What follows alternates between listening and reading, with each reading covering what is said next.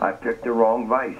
I should have picked alcohol. I should have picked drugs, or I should have picked beating up my wife or my girlfriend. Because if you do those three, you get a second chance. But they haven't given too many gamblers second chances in the world of baseball.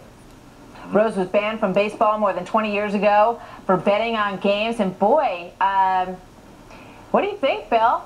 Well, I'm biased. I grew up with the guy. Yeah. But listen, his point about some of these guys getting busted for drugs already, they will get a second chance. Yeah. It's already been proven. You take the 50-game suspension, you will be able to play baseball next year. On that point, he's exactly right. So do you think that